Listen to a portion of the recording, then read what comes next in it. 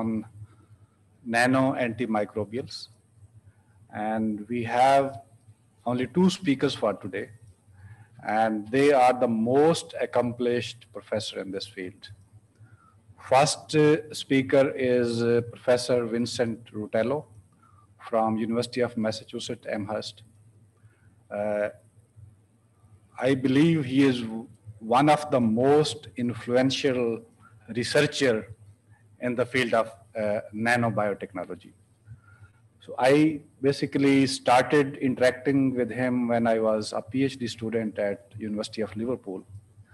And one thing that I really liked the most about him, that he is always very prompt in responding whoever writes to him, and usually very supportive.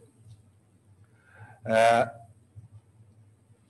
when I came back here, then we started talking about the applications of some of the materials that we were also working on, especially gold nanoparticles and porous gold nanoparticles that I was talking about during my lecture. And when I joined LUMS in 2008, the first foreign visit I made was his group in 2008 at University of Massachusetts. And since then, we have been discussing how can we collaborate effectively to initiate, for example, nanobiotechnology research here in Pakistan as well. And he has been very helping to me indeed. And he basically focuses on the applications of nanoparticles, especially gold, in biosensing, drug delivery, and energy technologies. And one of the things that he is mostly known for is to control the surface chemistry of these nanoparticles to enhance their interaction with the biological system. So for this purpose, he designed so many organic ligands. So like me, he is also basically organic chemist. And they try to control the surface chemistry of those nanoparticles, especially to control the hydrophobic properties and hydrophilic properties and bring positive charge on nanoparticle surface. So as I was mentioning before, that positively charged particles, they interact more strongly with bacteria and definitely the surfaces which are negatively charged. He is uh, at the moment university distinguished professor at the University of Massachusetts Amherst, and he has more than 60,000 citations and was declared as the most influential scientist in the world by Thomson Reuters about 5 years before even. So unfortunately, he cannot come live because like me, he sleeps very early. And at this time, it is midnight there in USA. So he was kind enough to record his talk for us. And that is what I will be sharing today. Okay. So if you have any questions, because he will not be available live, I can guarantee that if you write him email, he will be very prompt to respond to you. So now I'm going to share his recorded lecture.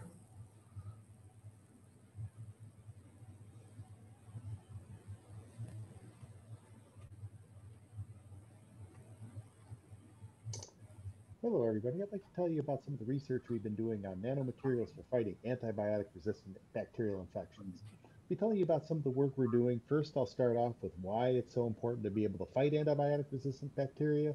Then I'm going to tell you about some nanoparticles we've worked on, some nanoparticles that have biofilm penetration so that we can fight biofilm infections, anti-biofilm capsules, and anti-biofilm nanosponges.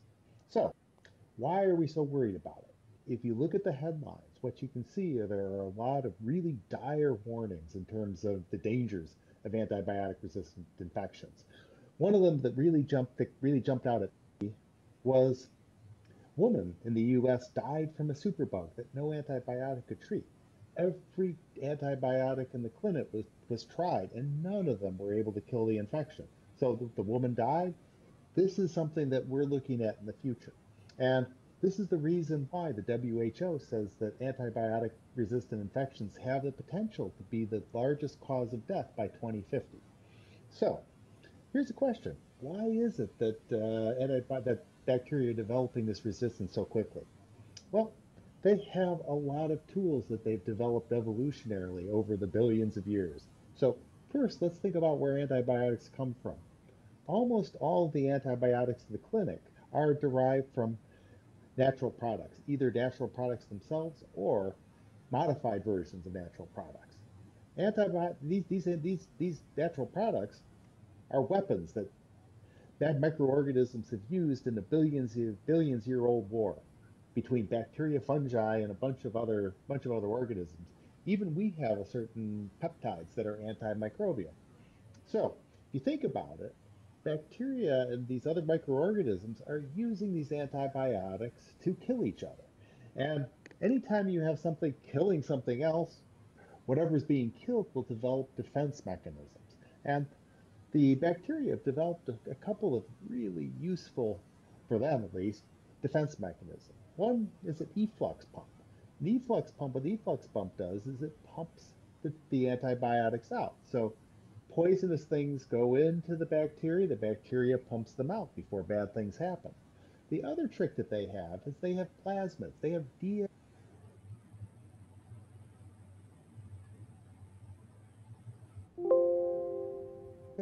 blueprints for a wide range of defense mechanisms that the bacteria can shuffle around to produce defenses against different antibiotics. So, like I said, antibiotic resistant bacteria are a threat. And if you uh, go back to 2004,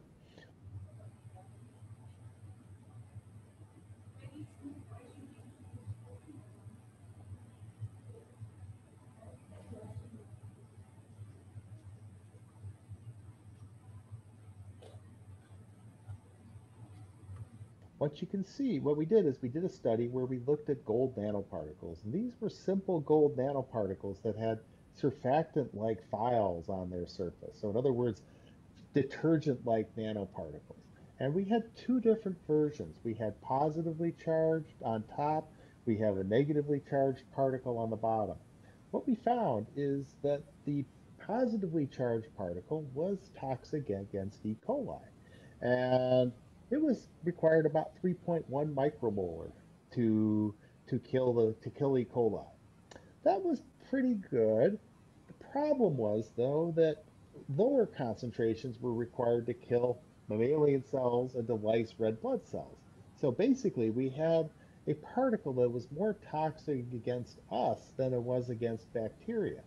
Plus, micromolar concentrations of gold nanoparticle are enough to turn people purple. So, most people do not want to turn colors like that. So, these are the very simple particles that we had in 2004. And you can see they didn't have much therapeutic potential. So, if we move forward 10 years, what we see is that we've developed a new family of nanoparticles. These new family of particles, they have that same hydrophobic layer near the particle, but outside that hydrophobic layer, they have a tetraethylene glycol layer. That provides a stealth functionalization. And then we can put functionality on the outside. And that's what the outside world sees. In other words, that's what bacteria will see. So, for these studies, since we found out that the cationic particles were toxic but anionic weren't, we focused on positively charged particles. And what we looked at is we looked at hydrophobicity. If you look at the graph on the right, what you see is minimum inhibitory concentration, which is how much particle is required to inhibit the growth of the bacteria on the y-axis. On the x-axis, we have the hydrophobicity of the head group, in other words, the log P. And as you go to the right, the head group gets more and more hydrophobic, more and more greasy. And what you see is you see the efficacy of the particle really increases as you go to the right, as you become more hydrophobic.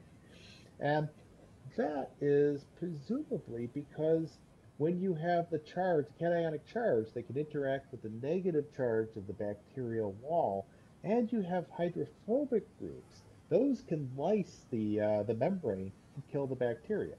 So it's hard to read this off the graph, but we do have really low MICs. We have nanomolar MICs.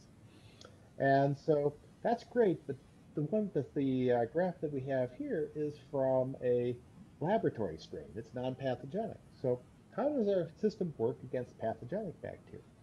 Well, we have a library of really nasty bacteria.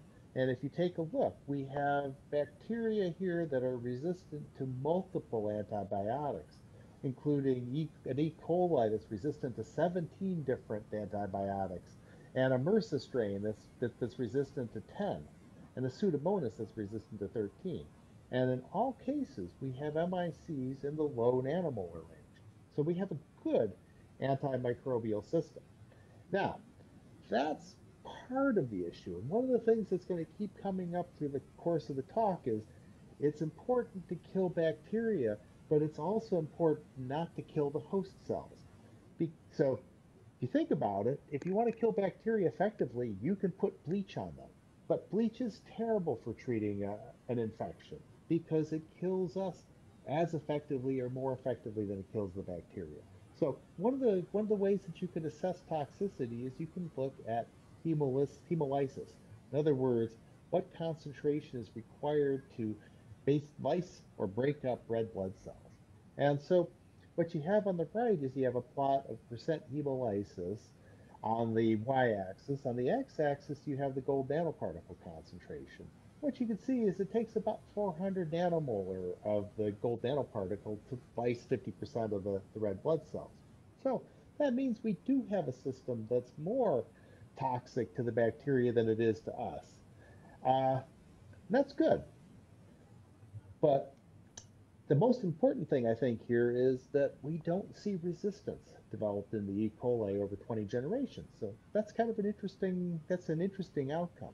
So one of the questions that you have to ask is, well, what's the mechanism for killing the bacteria? As I mentioned, these hydrophobic particles have the possibility of lysing the membrane. In other words, cutting holes in the bacterial membrane.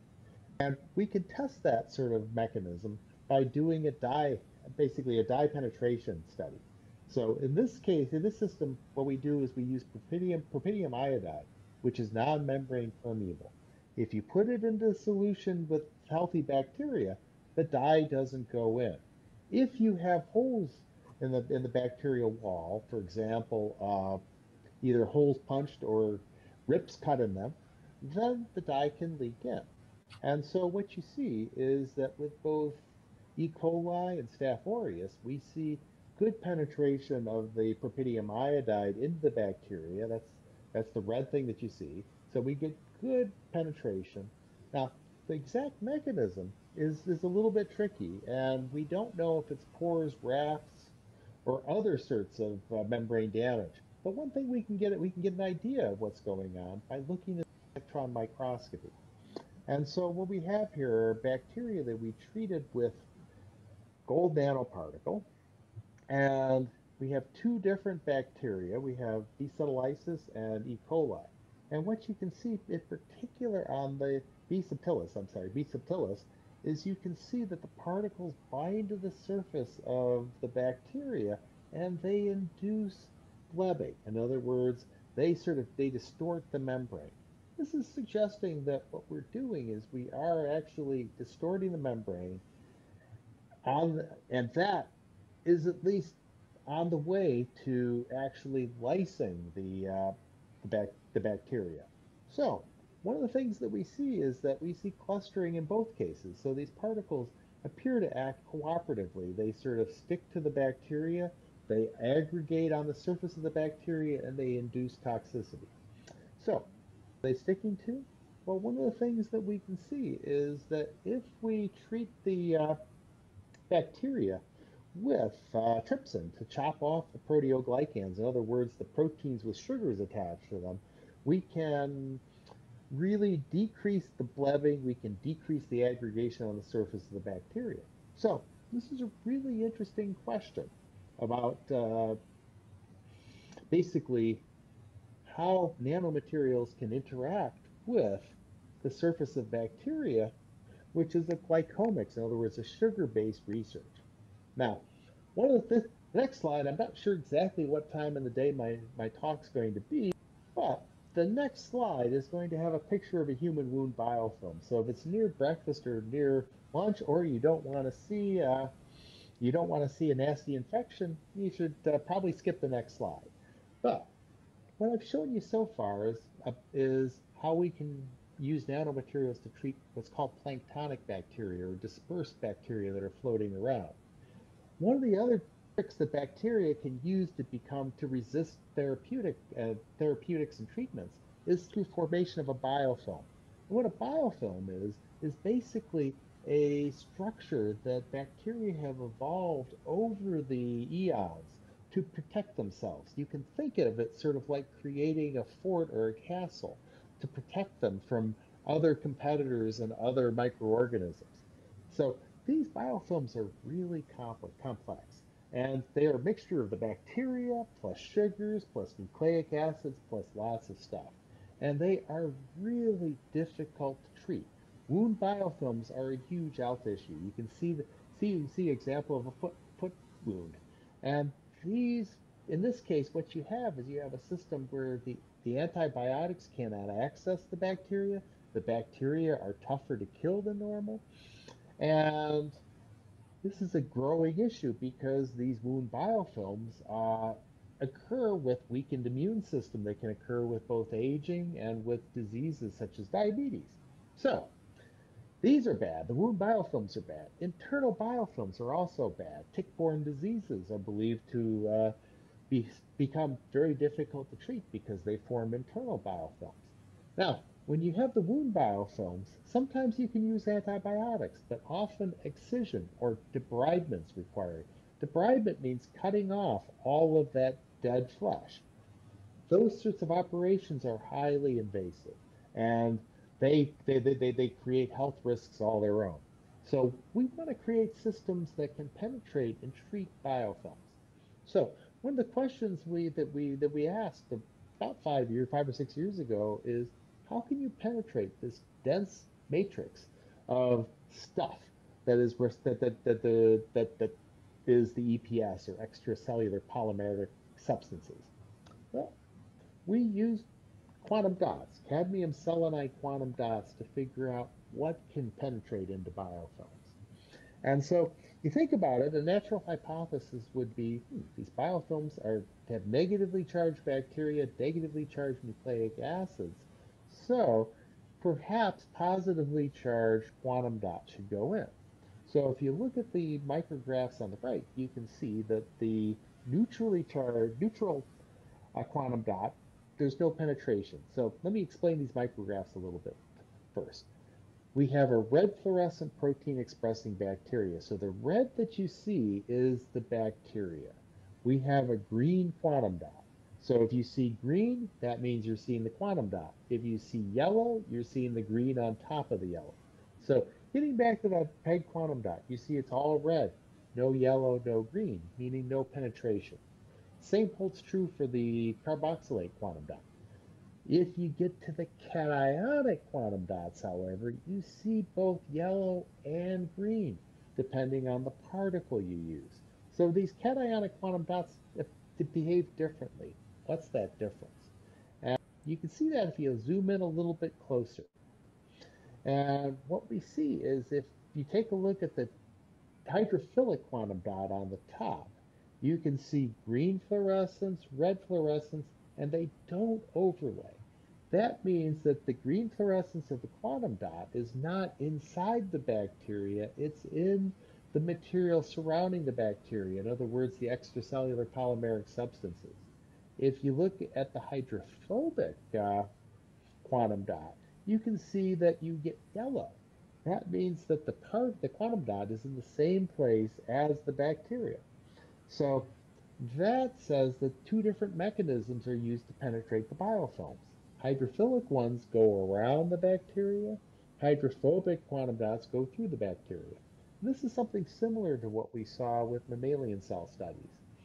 Now, that's great. But you know what? These systems don't, these quantum dots don't kill bacteria. And even if they did kill bacteria, we wouldn't want to be putting cadmium selenide on or in our body.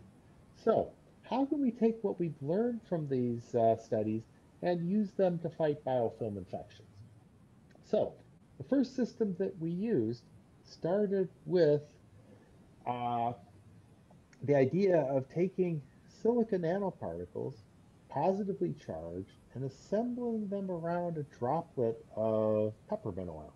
And this is a process that's called Pickering, forming a Pickering emulsion. And the idea we had was that the quantum dot, the silica nanoparticle will provide the positive charge that's required to penetrate the biofilm. The peppermint oil would do the killing. Now, why peppermint oil? Well, peppermint oil is what's called an essential oil. And essential oils are what plants use to defend themselves against bacterial infection. So they work pretty well at killing planktonic bacteria, but being oils, they will sit on top of a biofilm and they'll have no real effect at killing the biofilm. So if we can use the particles to penetrate the biofilm and then the peppermint oil can kill the bacteria, we've got a nice system for doing antimicrobial studies.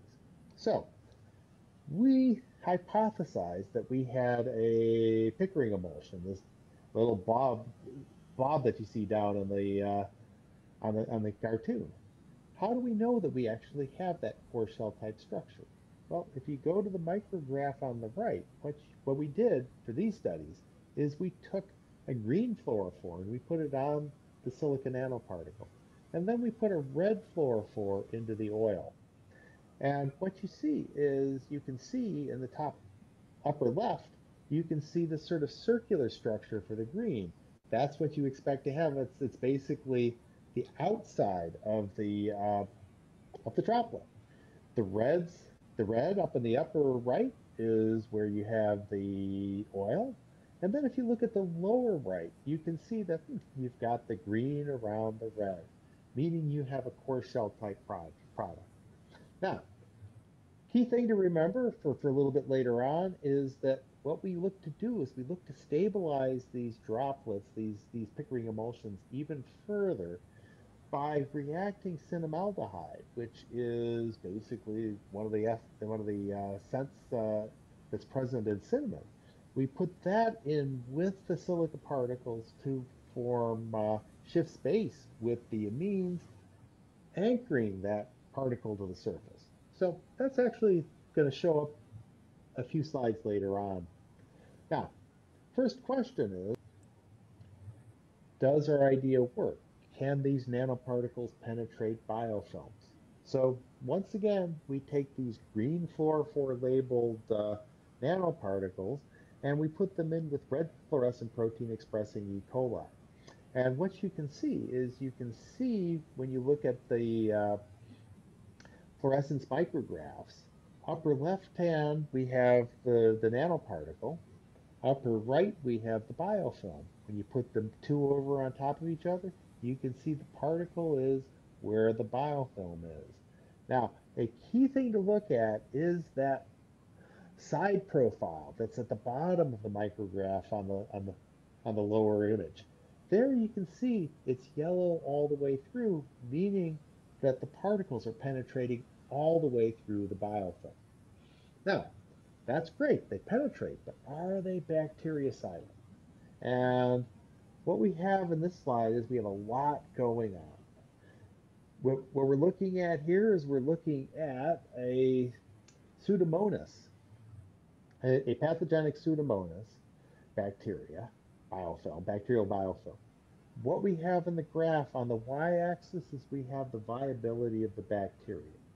On the x-axis, we have the amount of a 2% emulsion of the various materials that we use. So the color that you want to keep track of is black in this case. And what you see is with the black, which is the capsule that has both the cinnamaldehyde and the peppermint oil, we see very efficient killing of the bacteria. So as you go to the right, you see very quick drop off in viability. And that's true actually for both the particle with the cinnamaldehyde and the particle without the cinnamaldehyde. Key thing to notice is that the silica particle by itself, which is in blue, shows no real toxicity to the bacteria, and the same holds true for the peppermint oil. So this is what we see for Pseudomonas. If we look at other species, what we can see is that not only does our system kill Pseudomonas effectively, it kills E. coli, Staph aureus, and E. cloacae. So the system is a broad spectrum antimicrobial. So remember what I said earlier. One of the key things we need to be able to do is we need to be able to not only kill the bacteria, but we need to not kill the host. So what we did to look at that selectivity in terms of toxicity, we did a co-culture model. And these co-culture models, what we do is we grow fibroblast cells, which are, if you have a wound and you look down and it's healing, you can see those little fibrous white things that you see there. Those are fibroblasts. And so we grow fibroblast cells and then we grow E. coli on top of them. We grow a biofilm of E. coli on top of them. Now, this graph is a little bit confusing because what you have on the left-hand side is the log of viable bacteria. So this is colony-forming units, which are basically each bacteria is a colony-forming unit. And what you can see when you look at the red bars that correspond to this axis, you can see that we go from log about a little over log 7 down to log 2. So we're getting a 5 log unit reduction in bacterial concentration. So a 10 to the 5th reduction in bacterial level. Now, if you go to the right-hand side, that's viability on a linear scale for the fibroblasts. And what you find is you find that as you increase the amount of nanocapsule, you get increasing viability of the fibroblasts. And so that's kind of great because you basically have a system that kills bacteria and helps the mammalian cells grow better. It was a question that puzzled us though, is like why do the fibroblasts grow better? So we did a little bit of literature searching and we found that it turns out that cinnamaldehyde promotes an insulin growth factor signaling. So basically what we're doing is we're turning on the fibroblasts while killing the biofilm. So that's great. But there's a real limitation to this method, and that is the use of silicon nanoparticles. You know, one of the projects that we are involved in the lab is nanotoxicology. And one of the real questions that always comes up is, well, what happens to nanomaterials in vivo in our bodies? And that's always kind of a question. So one of the things we thought we could do is move away from nanoparticle-based carriers to polymeric carriers. And the great thing about this is that greater diversity, in other words, lots of polymers we can make, lower cost, and reduced issues of bioaccumulation. So this system is fundamentally different than the Pickering emulsion I showed you before, because this generates a nano sponge type structure. What do I mean by that? Well, what we start off with is we start off with a positively charged polymer that has a guanidinium groups and amines. This polymer is water soluble. Then we take that polymer and we put it into water. We mix that water aqueous solution of the polymer with a mixture of carvacrol, which is oregano oil in this case, so another essential oil, another antimicrobial oil, and this maleic acid and polymer, maleic anhydride functionalized polymer. So what happens when you make that emulsion is you have the hydrophobic polymer and the carvacrol. Those form a droplet, and then the polymer, the amine functionalized polymer, reacts with the anhydride, opening up that anhydride and forming a bond. When the hydrophilic polymer reacts with the hydrophobic polymer, it gets pulled into the oil. And you end up getting, instead of a core shell structure, you end up getting a sponge-like structure with the polymer going throughout the nanoemulsion. And you get an idea of kind of what they look like by the transmission electron micrograph on the right, where you have basically, you can see the sort of sponge-like structure. So that's our hypothesis, is that it's sponge-like. One of the ways that we can verify that hypothesis is through microscopy once again. So in this case, what we did is we put a green dye into the oil and we put a red dye on the polymer. And so if you look at the micrographs, on the upper left, you have the green dye. On the upper right, you have the red dye. When you look at the overlay, you see it's yellow in the lower left. That yellow indicates complete co-distribution. So in other words, wherever you have the oil, you have the polymer, meaning that the polymer is a network structure throughout the oil. So that's great. How does it work? Well, first thing we looked at is we looked at penetration into the biofilm. So once again, what we have is we have a green dye. In this case, it's in the oil rather than in on a polymer. So we have a green dye in the oil. We have, once again, the red fluorescent protein expressing E. coli. When you have that system, what you can see is on the left-hand side, you can see the green from the oil. Center, you can see the red from the E. coli. You do the overlay, you can see complete overlay.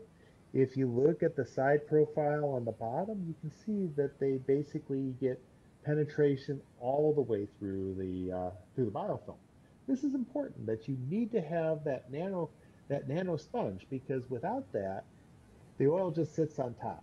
So, oil penetration, does that provide efficacy? Once again, this color scheme is a little bit different. In this case, you want the red bars are the treatment condition, and you can see that the nano sponges effectively kill bacteria. If you look at the green, light green, which is the carbochloral oil doesn't really kill the bacteria. The dark green is the blue green is the dark blue green is the polymer. That doesn't kill the bacteria. It's only when you have the nano sponges. So that's great. The nanosponges are what kill the bacteria. Now, what about selectivity? That's a really key question. Are we killing the bacteria without killing the mammalian cells? Once again, we have the co-culture. Same co-culture in this case. Uh, what we see if you look at the biofilm that's axis that's on the right, we're going from once again, about log 7 to log 2, or a five order of magnitude loss in bacteria. At the same time, we see no change in mammalian cell viability. So that says that we are able to kill the bacteria without killing the mammalian cells. We have a good selective system. Now, there's one more issue that we really haven't dealt with, and that is that, remember I talked about the issue of bioaccumulation. In other words, you put the nanoparticles into your body, they end up accumulating, and your body doesn't have a great way of getting rid of them. That nanosponge I showed you, that's going to have the same problem, because there's no way to degrade it. The polymers are cross-linked. You have this cross-linked network that basically has no real great way of excreting. So what we wanted to do is we wanted to create a degradable nanosponge.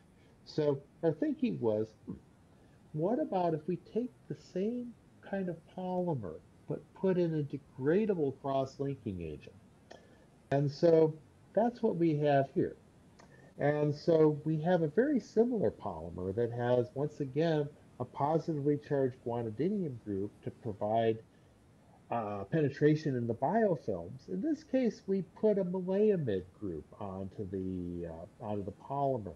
And what that lets us do is that lets us use a thiol crosslinker. So we take this thiol crosslinker that you can see on the lower right-hand side, and this features multiple sites of degradability. You have the disulfide that can be cleaved by thiols inside the body and inside of cells. And you have esters that can be cleaved by esterases that are present both in bacteria and in mammalian cells. So, the idea here is that this cross-linking agent on the right is hydrophobic, can react with the malayam in the polymer, forming the same kind of network structure, and then the system can be degraded by this little, like you see with the little scissors, snipping the disulfide or snipping the esters, or even cleaving the malayamide group. So that's that's the plan, and the system, once again, gives very nice nanomaterials, this nanosponge type systems. You can see that they're roughly 200 nanometers across. So that's great. First question, do they degrade? And first thing we need to ask is, do they degrade when we want them to? We want these sponges to be stable in serum because we don't want them to just fall apart. So the top graph, what you have is a dynamic light scattering plot of the nanosponges on their own in red, and then we put them into serum, which is in blue. And what you see there is you can see the small peaks to the left, which are the serum proteins. And then if you look at the peak for the nanosponges, you can see that it's very similar to the nanosponges in buffer, just a little bit bigger, which makes perfect sense because what you're doing is you're basically some of the proteins are sticking to the outside of the sponges and forming a corona. You get a very different outcome if you look at the graph on the bottom. And in that case, what you have, once again, the red is the nanosponges. And the green is if we put in glutathione, which is a naturally occurring thiol that is basically our body's reducing agent. And when you put that glutathione in, you can see that basically the size distribution changes dramatically. And that's because you're basically breaking up that cross-linked structure, and the oil droplets are basically reforming into different size populations. So you see that change in size distribution with glutathione in green. You also see a major change in size distribution with blue, which is the esterase.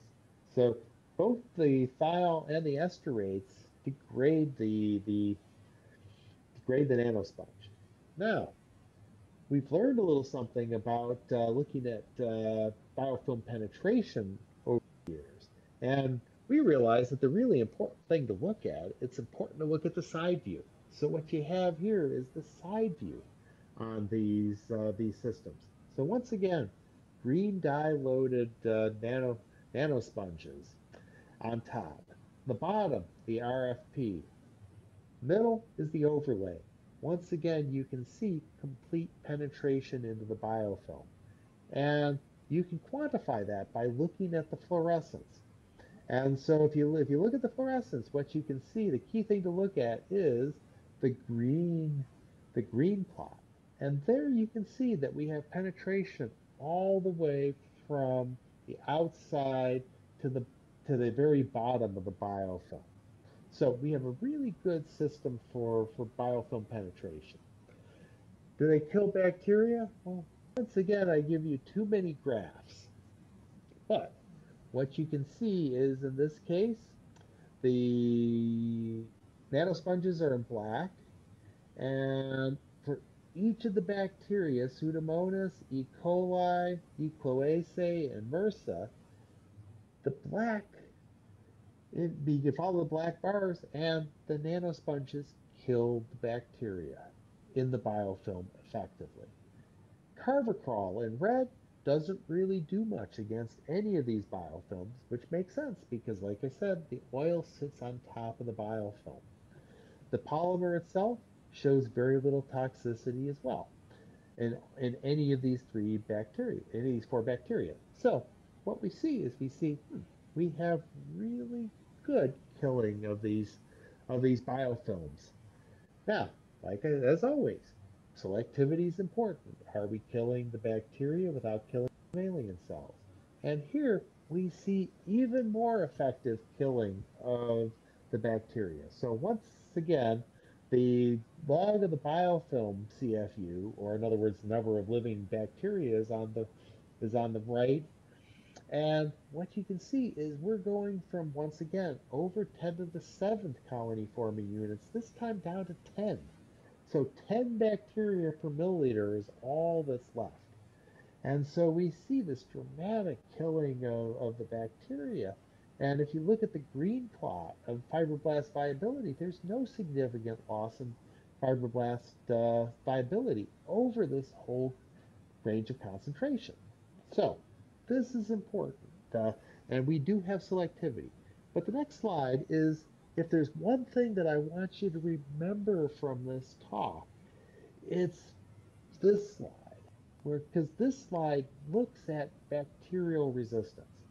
And so what we what we have in this slide is, on the graph on the y-axis, we have the increase in dosage that's required to kill the bacteria.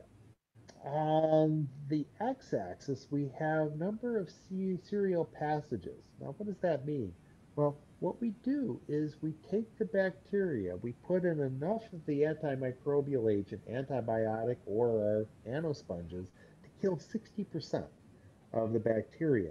Then we regrow.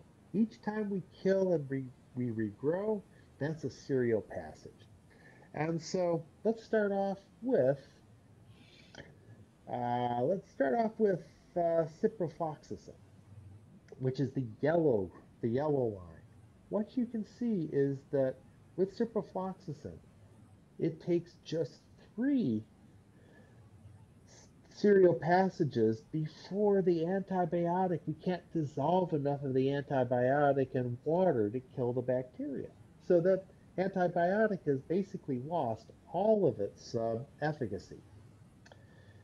If you look at ceftazidime in green, you can see that takes 6 serial passages.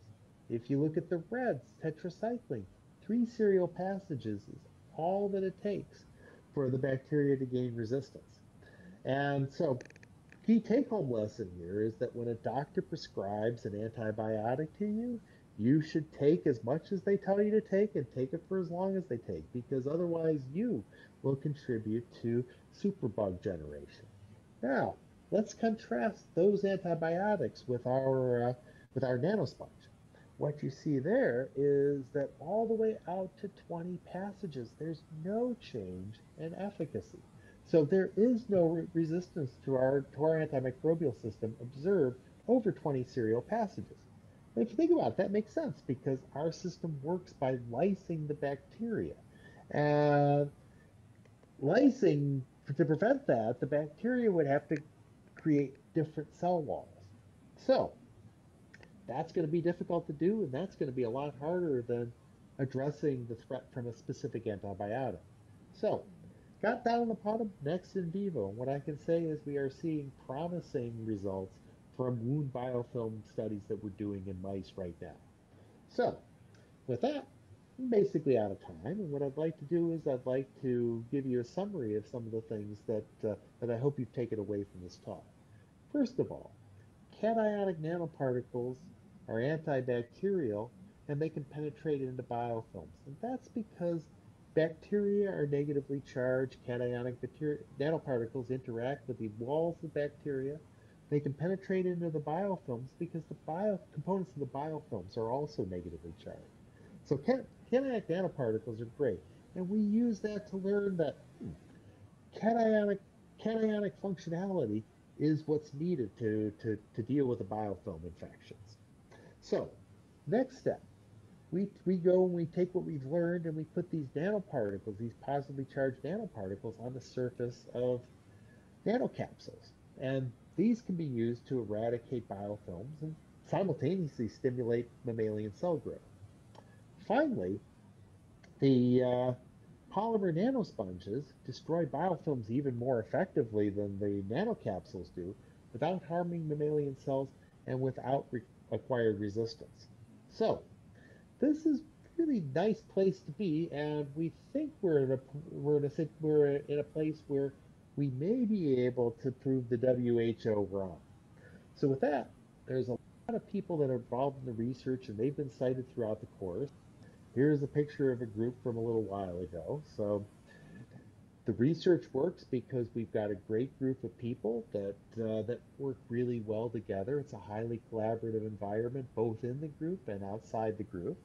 So if you want to find out more, just drop me an email and I can let you know. And for the folks and bums, I want to remind you to send your best work to Bioconjugate Chemistry, the journal at the interface of synthesis and biology. So with that, I'd like to thank Urshad Hussain for inviting me to give this talk. It's better to be virtual than not to be there at all. It would be nice to be in person, but I really appreciate the invitation. And I'd like to thank all of you for your time and attention. So thank you all.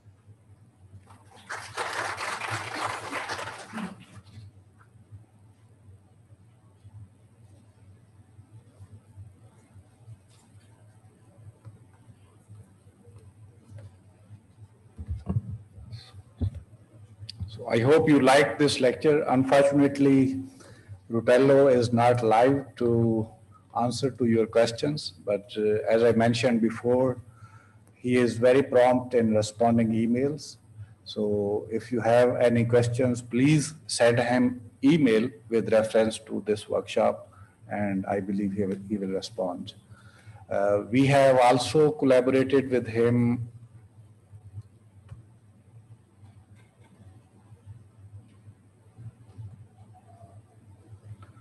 So we have also collaborated with Professor Rutello on several projects related to this multi-drug resistance, developing these nanoparticles that can not only detect bacteria in drinking water, but they can also kill the bacteria.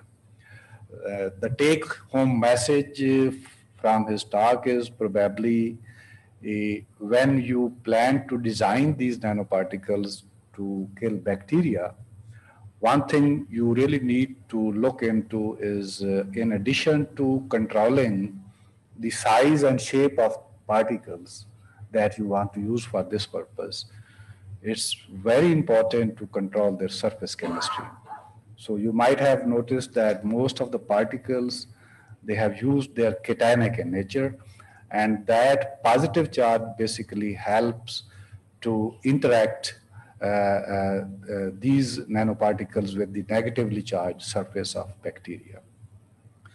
And then, as he mentioned, two major challenges in killing bacteria is especially when those bacteria hide themselves in biofilm, for example.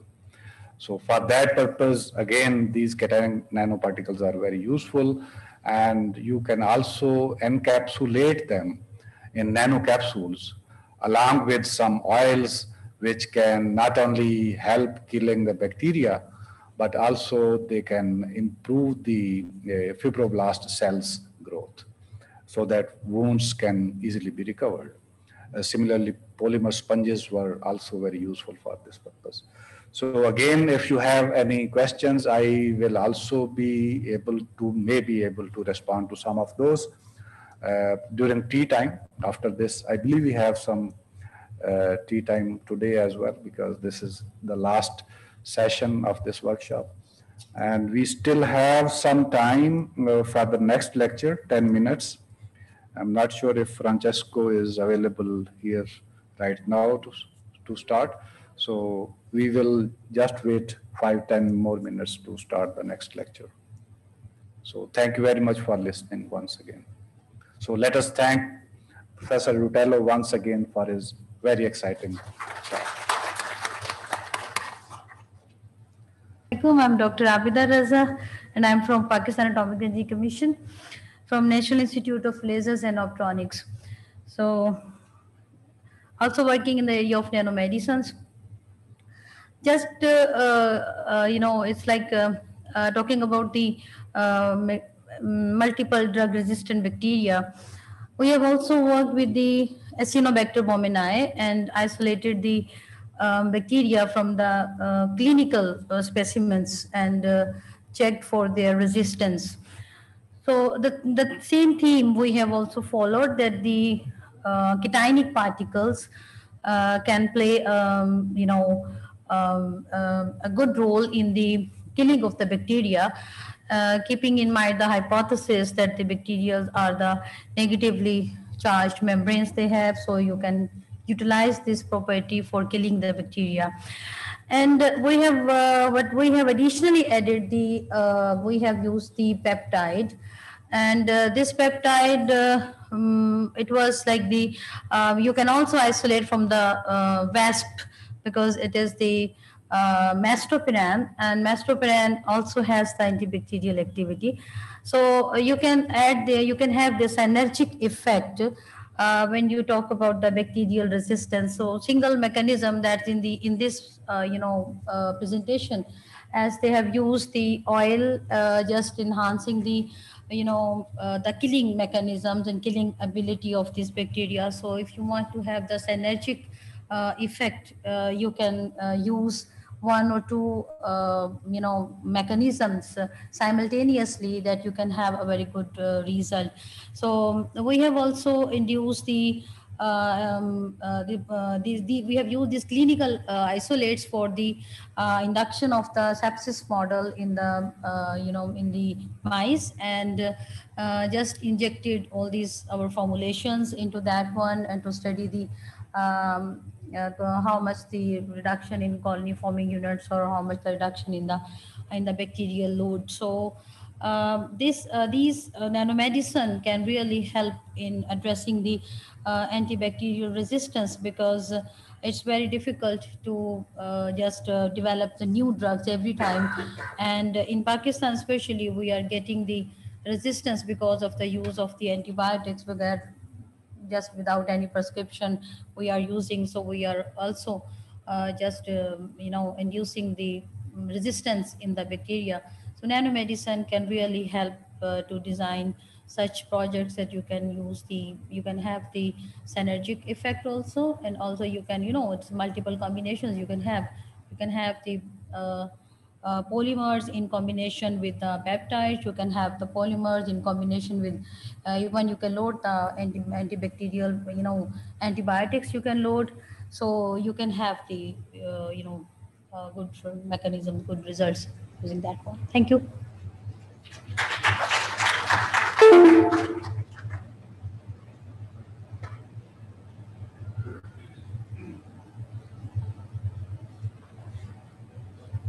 Assalamualaikum. I am Kaisar Mansoor from Institute of Biomedical and Genetic Engineering, which is operating under the command of Dr. A.Q. Khan Research Laboratories. A very interesting workshop throughout the first day. Dr. Irshad has really done very good job to make all the nanotechnologists, nanotechnology scientists at one platform. Let's first thank him.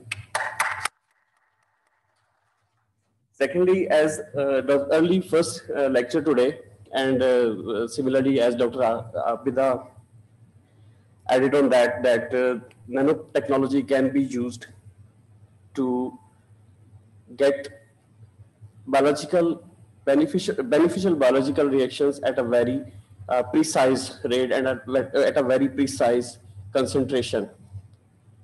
At Institute of Biomedical and Genetic Engineering, we are also involved with the nanomedicine and nanotechnology developments for the use of clinical and biomedical applications. For this, as Dr. Irshad and Dr. Ratello told, that the cationic properties of the nanoparticles that can be used for the killing of the bacteria. I want to mention that one of our paper has been awarded as the best research paper award for the year 2017 by Higher Education Commission, with the same principle, that we used nickel oxide nanoflakes on graphene, and the cationic charge on that particle, on that sheets, that's destabilized the negatively charged bacteria and almost killed absolutely the multi-drug resistant Staphylococcus aureus, E. coli, and Pseudomonas aeruginosa. And likewise, Such particles can also be utilized for the purification of water, where free radicals are available, and these particles simply remove those toxic chemicals in the form of gases, and the gases evaporate from the water. And in other case, we are also using them as drug delivery, and in case of cancers. Dr. Ashta is here. She is also working on the nanomedicine at the Institute of Biomedical and Genetic Engineering. So we have a very good in vitro setup for all these studying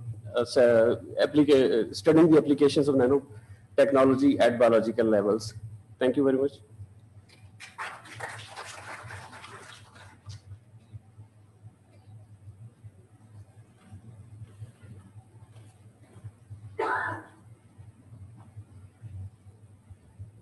Hi, Francesco. Good morning. Good morning, Ishad. How are you? I'm good. Thank you. Thank you so much for accepting our request to deliver this lecture at very odd time.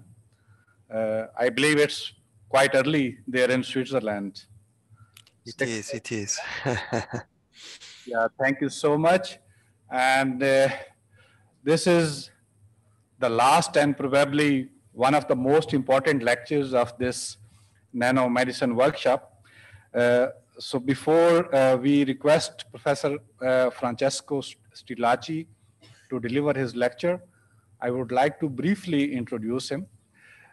He is currently Professor of Material Science and Engineering at EPFL Lausanne, Switzerland. I met him in 2009, probably, when he was a tenured professor at MIT.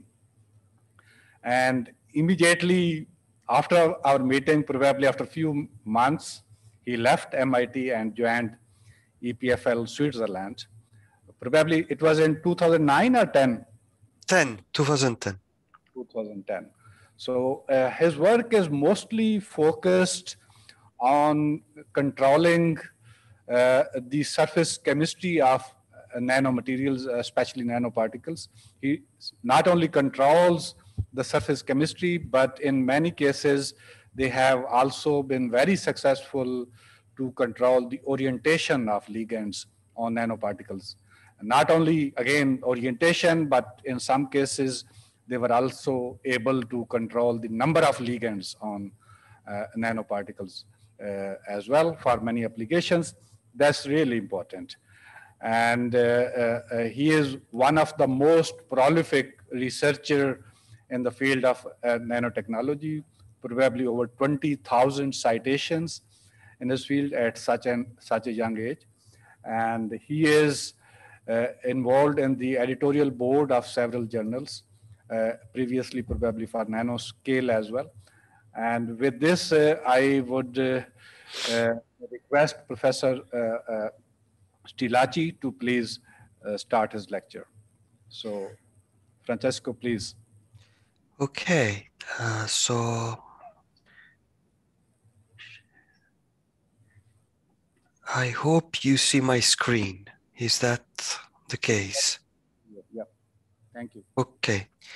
And now you should also see me. Okay. Okay, so good morning, everybody. Good afternoon for you. And it's a pleasure for me to have the opportunity to tell you this story. What I'm going to be telling you today about, it's something that Irshad's nice presentation fits very well with, because it's something that really starts in 2010, which is the year where I moved to from the US to Europe, because there I decided to have a new line of research. And this line of research is a line of research in antivirals. Before I go and tell you why I chose this line of research, and then obviously what I did, I want to start by thanking a few key people. Let me ask, do you see my second slide? Are the slides changing in my presentation?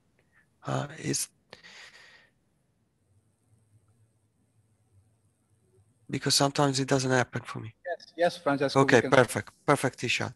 And the reason why I want to thank these people is because 10 years ago, as Irshad was saying, I was doing well with my career, but doing nano and so on and so forth.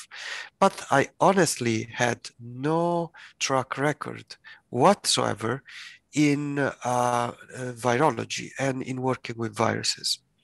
And so um, this lady here, Silke Kroll, really, it's the first one that I need to thank because she decided to work with me. And when I told her, you know, we're gonna work in antivirals, she was all ears and really understood the importance of working with them and decided to share this journey with me.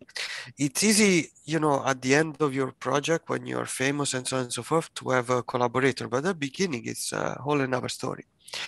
And then we shared these two PhD students, Maria and Marco, and this very important postdoc that really got the project going.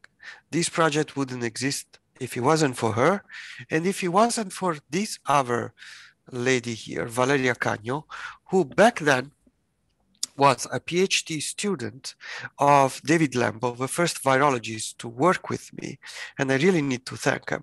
But Valeria decided to dedicate part of her PhD on this project. Then she went and did a postdoc for Caroline Taparel, who is here and worked 100% on this project. And I'm happy to say that last month she started her own professorship position on this project. Independent, of course, in the University Hospital of Lausanne, who recently was named 9th hospital in the world. So that was a good thing. Out of my lab, Paolo was the first one that started working and making nanoparticles this project. Marie did her PhD in trying to understand the mechanism that I'll be telling you about today. And Sam is the first one to invent the organic molecule that I will present you. He now has his own group working on this at University of Manchester. Marie was the first one to do in vivo on this, and Peter and Lela have done simulation on this. So this is the team. But why I wanted to work on antivirals? Let's start by this plot right here. This was my initial driving force. As you can see, if you take what the UNO defines low-income countries, in 2016, the second, the third, the fourth, the fifth, and in part sixth and seventh cause of death, where actually cause of death, they came from and actually even the first, sorry, where cause of death, they came from infectious diseases. So what in politics they call communicable diseases. So these are diseases that come either from a viral or from a bacterial infection. And if we actually look here, is viral, viral, viral, viral, bacterial, and then this is viral or bacterial both, and this is mostly bacterial. So mostly it's viral diseases. And then you ask yourself, wow, what is the situation we have in the world with viral diseases? Well, you can start by a plot like this, where you have all conditions that are determined by viral diseases. Below, I write the most common viruses that will determine these conditions. In violet, we have the viruses against which we have a vaccine. In red, we have the viruses against which we have a drug. And the full red is really good drugs. and this is HIV and hepatitis C. The dotted lines are drugs that, you know, are not that good by many standards, but at least we have a drug. What you can see is that there's a lot of black. There's a lot of viruses. They don't have a box. We have no vaccine and we have no drugs against them. In this slide is the reason for why 10 years ago I decided to work on this. That is, I decided 10 years ago that I wanted to work on this problem because it looked to me somewhat crazy that nobody was able to work on, nobody was working on this. In fact, I can state a small number here.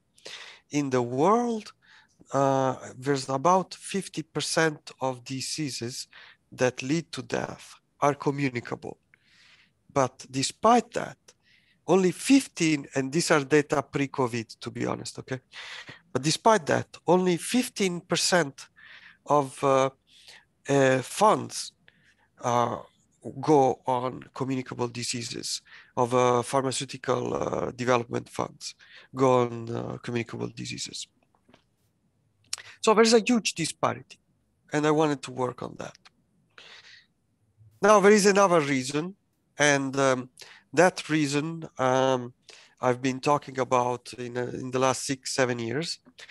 That reason is something I don't need to explain to you right now, but is that despite all of these viruses, there's also new viruses that emerge every once in a while. This slide is old, but you can see in this slide there is SARS, there is MERS, and there's a lot of viruses. MERS is here. These are coronaviruses too. But there's a lot of viruses that emerge. And you can say, okay, that looks to me a bit too much. It's not. Starting from the 70s, a new virus, a new human virus, has emerged roughly every 4 years. That is, just to be very clear, that we have an incidence of new viruses that is every 2-3 years. Now, one can start to reflect about this, but Irshad said that I'm young. I'm not that young. But when I was born, and when Irshad was born, HIV didn't exist. Zika didn't exist. Ebola, actually, Zika and Ebola existed, but they were not famous. They re-emerged later. Now, there is this second graph that I used to present. Sooner or later, I'll replace it. But this is something to say when a virus emerges, you never know, you really never know how hard it will hit. This is the average lifespan in the US, in America. And this dip here is, the Spanish flu. So, and just to put it in context, this dip here and this dip here are First and Second World War. The most important, the Second World War, you know how many people died in Second World War. This is the Spanish flu. Now, I hope that in history, SARS-CoV-2 will not do anything like this to average lifespan, even though now I'm starting to doubt that on plots we will be able to see it. But if we do, it's just because in modern life the plot is so flat. But if we plot the world economy in 2020, there will be a dip that will go in history and will be recognizable forever.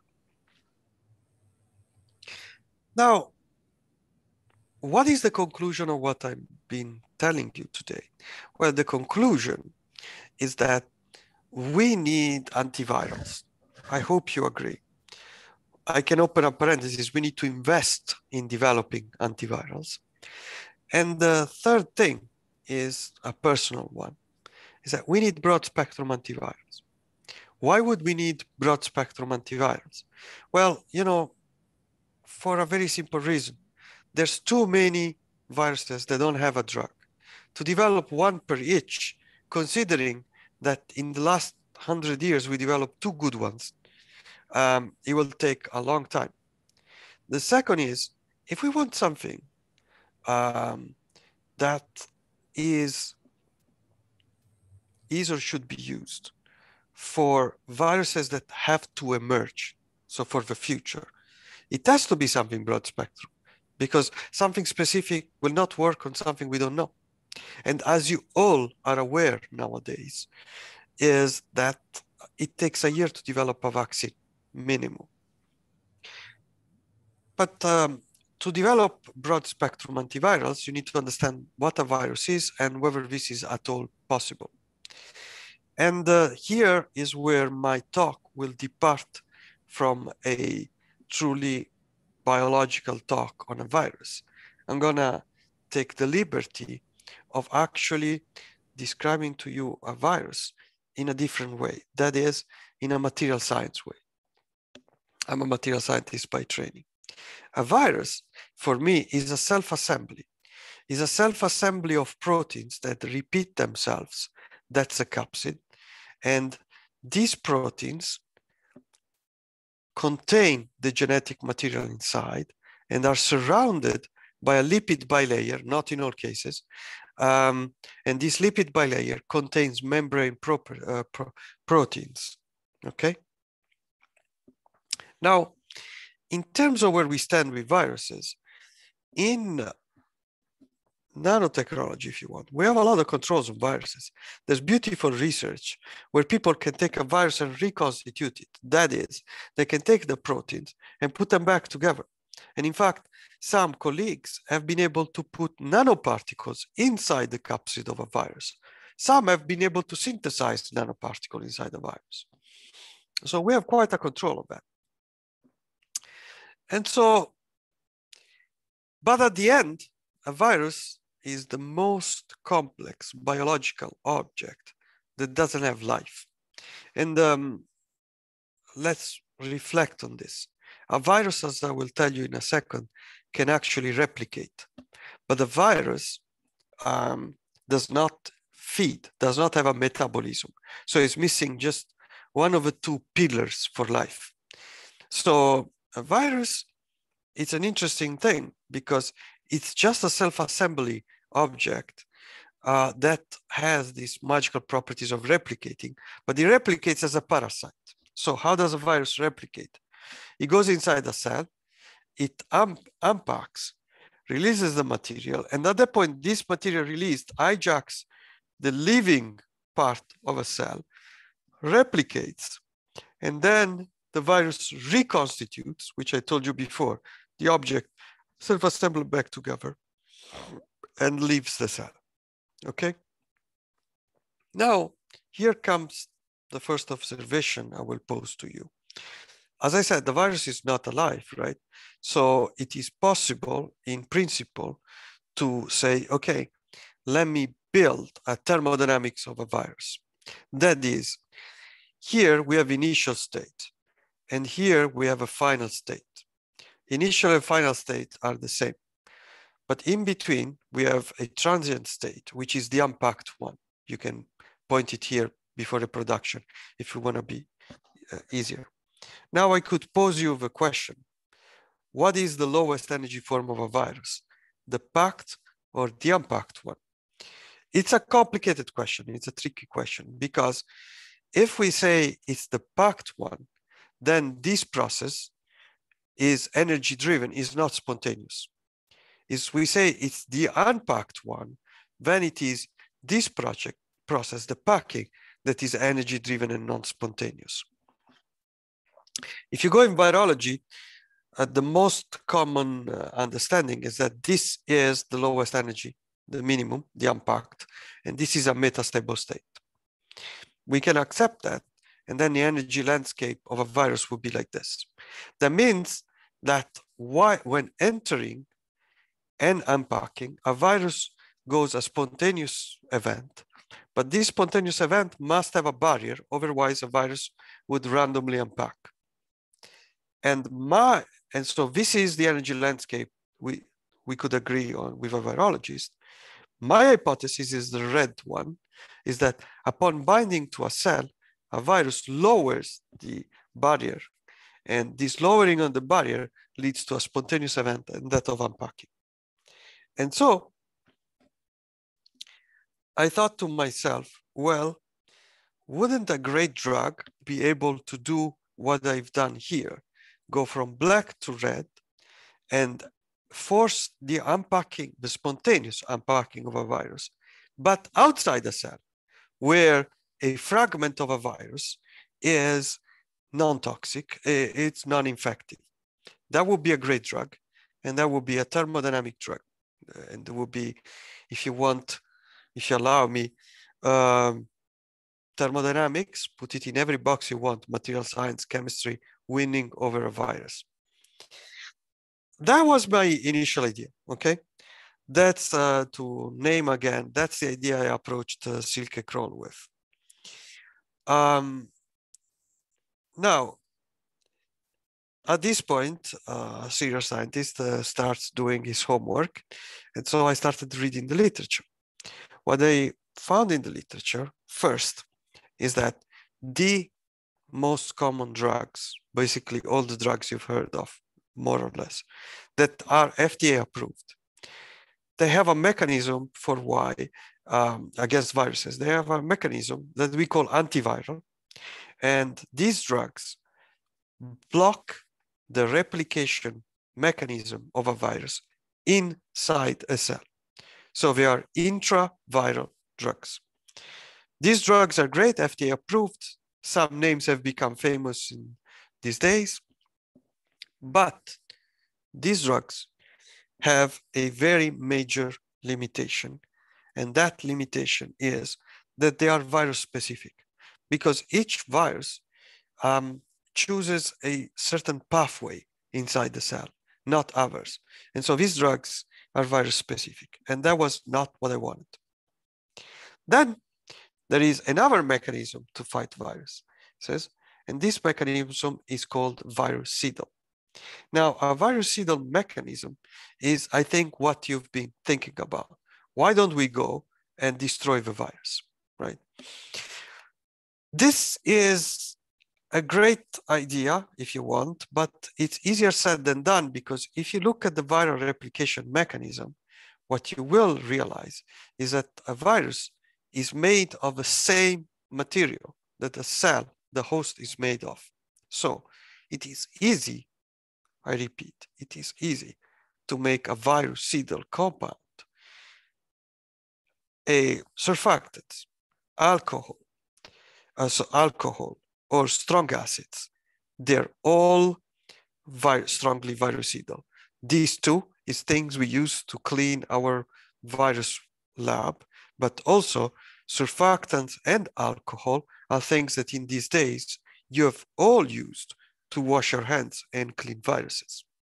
The problem with this is that if you actually think of them as drugs, not as compounds, but as drugs, they will destroy viruses, but they will also destroy the host. And so they will not work. So this approach here is intrinsically limited by the toxicity. There is a third mechanism, and that mechanism is called virostatic. That is, it's a mechanism that is still an extracellular mechanism, but it is based on blocking the viral entry to the cell, for example, by binding to the virus. There is another possibility. So how do you bind to the virus? You imitate cell sugars that go to the virus and they block the viral receptor. And so the virus never finds the cell. If you want, it's a competitive assay, if you are familiar with biochemistry. Great idea. There is another possibility, and that second possibility is that of using monoclonal antibody. You've heard this. That is, you block the cell receptors. okay? Monoclonal antibody is a great thing, really great thing, but they are specific to a virus, as you've heard in these days. Cell sugars, they're not specific to a virus, so they are a broad spectrum. So a great idea, but there is one problem with this. And this one problem is that this approach has a fundamental limitation that you will find in basic chemistry. Basically, you're running a competitive assay. So what you're doing is you're taking a compound and you're binding it to a virus. But binding, as you know, in biology, in chemistry, sorry, or in thermodynamics, if you prefer, is a reversible event.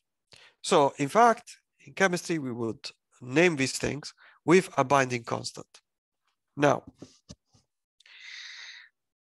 when the concentration of sugars goes below the binding constant or the concentration of a virus or both, what happens is that you unbind, and unbinding leaves a virus that's perfectly intact and hence effective to restart the viral replication mechanism. Now, this, if you want, it's of course the greatest limitation. But if you forget for a second about that limitation, what you find is that this approach has been known since 1947,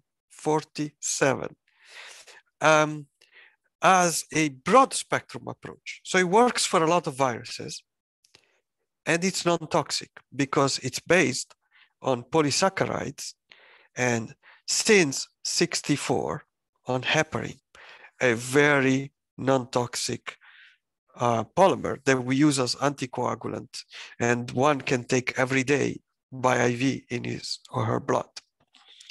Why is it non-toxic? Because you're imitating sugars that are already in the human body.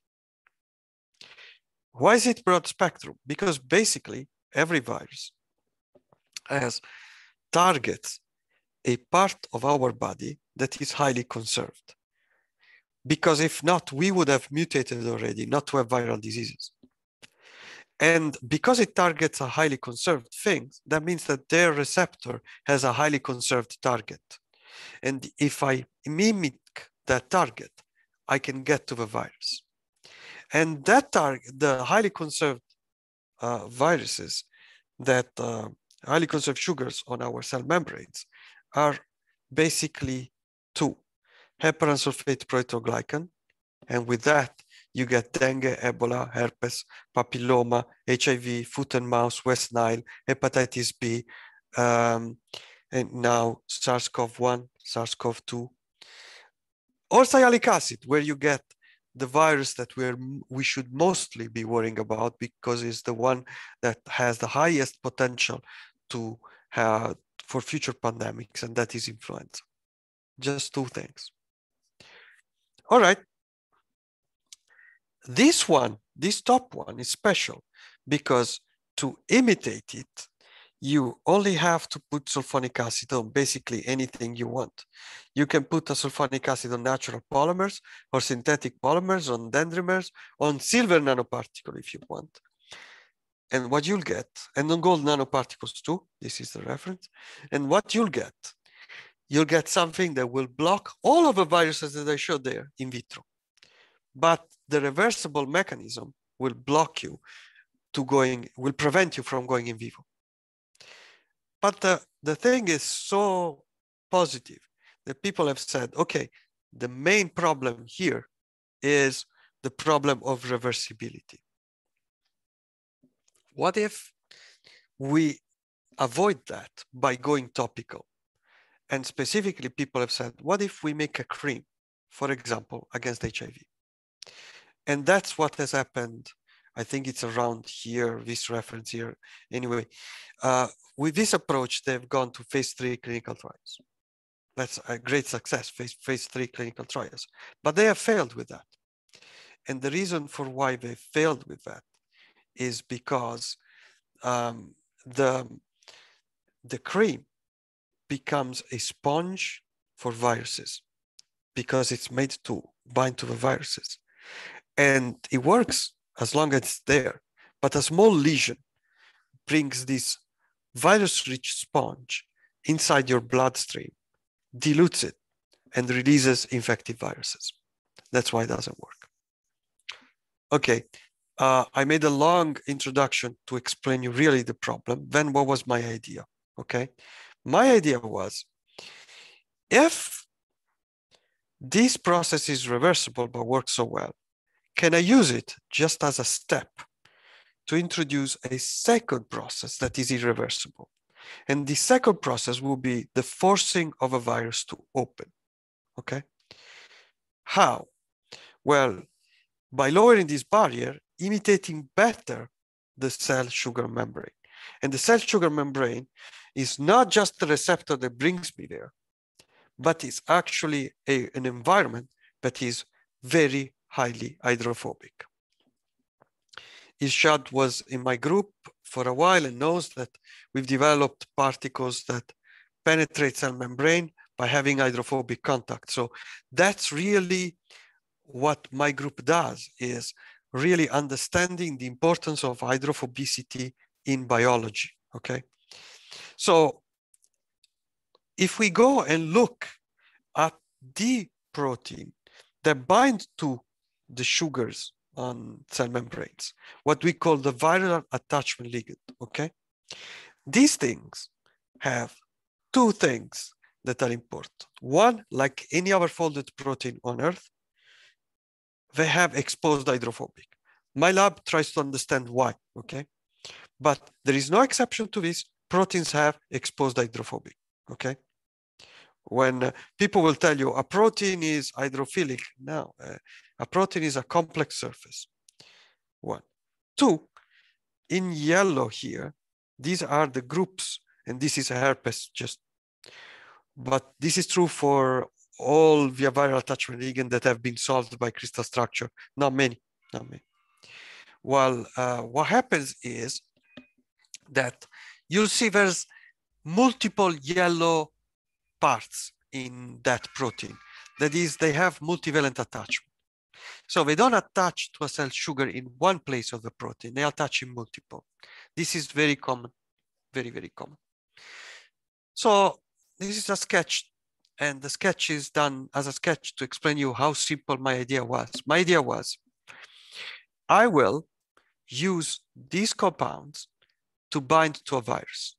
They will bind multivalently. This was already known before me since the 80s, where they understood better what heparin was doing. So basically, there will be a multivalent binding. All of that is in the literature. But after that, what will happen with my drug is that I will add a lot of flexible hydrophobic ligands. And once I have hydrophobic proximity, what will happen is that there will be a large matching and touching of the hydrophobic part of my compound with the hydrophobic part of a protein. But this to happen needs to go into a secondary conformation that is different from the primary and is more stretched. And stretching means applying a pressure. And my dream was that that pressure is what the virus is looking for on the cell membrane to actually get the signal to open up. That was my initial idea. Okay, what did we do? We took nanoparticles coated with octantyl hydrophobic and mercapt undecane sulfonic acid hydrophilic. We'd been studying them since 2006, these particles, and we knew they were non-toxic. Now, limited toxicity is key for antivirals. We're not talking about chemotherapy and things like that. You need to have very little toxicity. And so we had data all the way to pigs that were non-toxic, so good.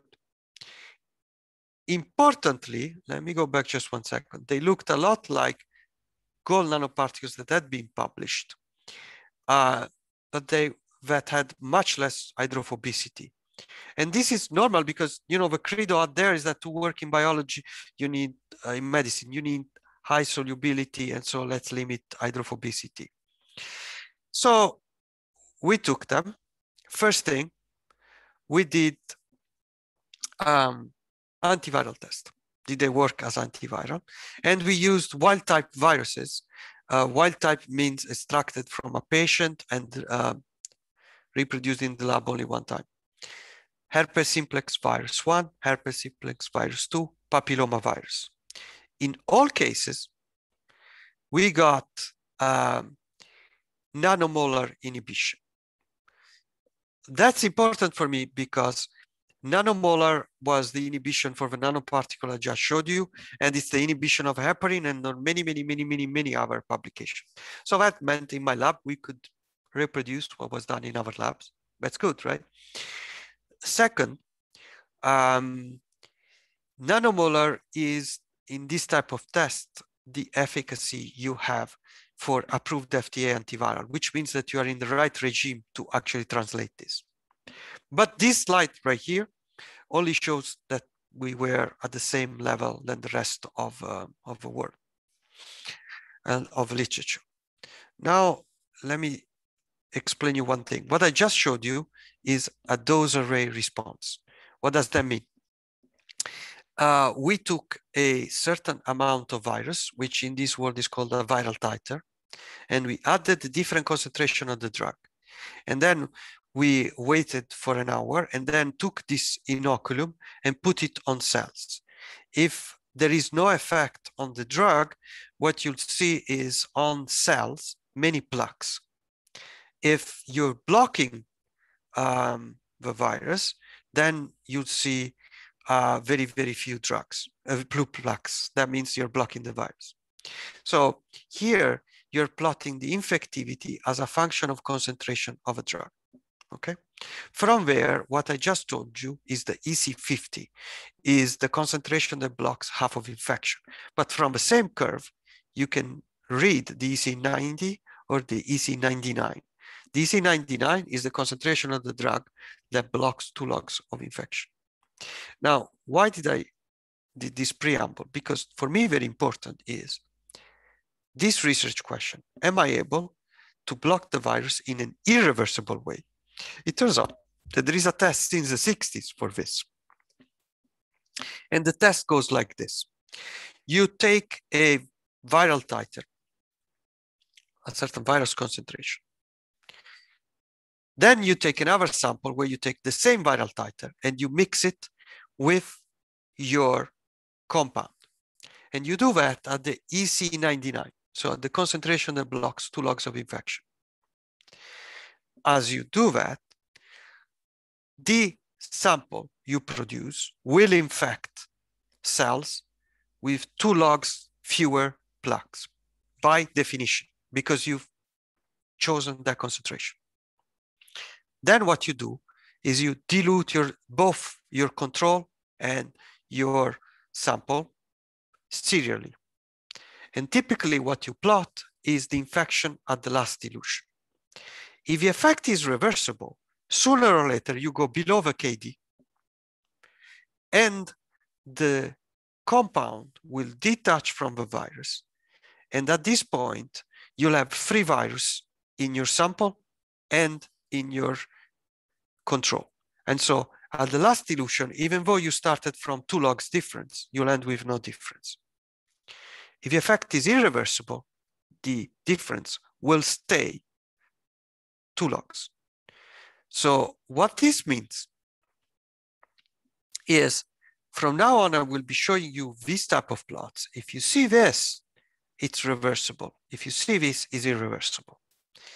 And now I present the most important slide in my talk, which is what we did. We compared heparin, the nanoparticles that were in the literature, and our nanoparticles, okay? If you look at the red dots, the MTT assay toxicity profile, about the same for all 3. If you look at the black curve, the dose array response, first graph that I showed you, about the same for all 3. Nanomolar, all 3. So in a log scale, you won't see the difference between 1 and 10 and something like that, okay? But if you look here, heparin is reversible. The short ligand, it's in virology, ligand is a specific protein on the virus. So I prefer to say the short molecule, okay? The short molecule on the nanoparticle, reversible. The long hydrophobic molecule on the nanoparticle, irreversible. And that's the key difference. And this is irreversible on herpes simplex 2, irreversible on papilloma, irreversible on RSV, irreversible on HIV, irreversible on dengue. Broad spectrum irreversible. Now, the dilution assay, you can do it at different times. You mix and then you wait, but you can decide how much you wait. And if you do this test, you see that full irreversibility is only after half an hour. But at 5 minutes, only half of the reversibility is, and immediately, you know, it takes sometimes anyway to do this mixing, but you know, rapidly if you want, there's only 20% of irreversibility. This is very important because it means that the breaking of a virus is an event that happens in minutes. So in a sense, it's a very strong indication that it's a complex event. It's not an event that is immediate like binding, okay? Then we can do TEM, and what you see here is that this is herpes simplex virus 2. The black dots are nanoparticle. They accumulate somewhere. That's where the viral attachment ligand should be. That's what I think. And the final effect is the virus broken. And we have molecular dynamic simulations that actually show that indeed, when the particles bind to this protein, they enlarge it. I will be more clear later about this. And we have very detailed TM studies that show that we first break the membrane by elongating it and pushing the capsid out, and then we break the capsid. But all of this preamble, if you want, was done to tell you that I wanted efficacy in vivo as a drug. If I don't show you efficacy in vivo as a drug, we haven't made much progress. And so the first test was an ex vivo test, which means a test where we did things on human tissues regrown at the air liquid interface. And let's compare the short molecule nanoparticles with long molecule nanoparticles. Immediately, they both work, but after 2 days, half of the efficacy for the reversible nanoparticle is lost and ours stays. And after 3 days, all of the efficacy for the reversible nanoparticle is lost and ours is still there. And importantly, our nanoparticle work in pre-treatment or in post-treatment. That's ex vivo. This is in vivo. We also have efficacy in vivo to cure about RSV, respiratory syncytial virus. This is a viral infection that later will turn into bacterial pneumonia and that kills 500,000 people every year in low-income countries. There is no drug, no vaccine against this. One single dose intranasally of our nanoparticle completely cleared the lung of our mice. That was a great result. Okay, I want to tell you 2 last things. First, at one point, I posed the hard question for a person like me, do we need nano? And the answer is no, because what I just told you is that I need something long, flexible, hydrophobic, multivalent. That's all I need. And so my really talented postdoc, Sam Jones, put the same molecule we put on nanoparticles. He put it on the primary phase of a cyclodextrin, natural occurring sugar that you will find in many drugs, and that it's also there in Febreze as a freshener. Even in this case, we can make something that is short or long. The short blocks viruses not so well. reversibly. The lung blocks viruses much better, but most importantly, irreversibly. And it does so in a broad spectrum way. And in this case, we can very easily do what is called a DNA release assay.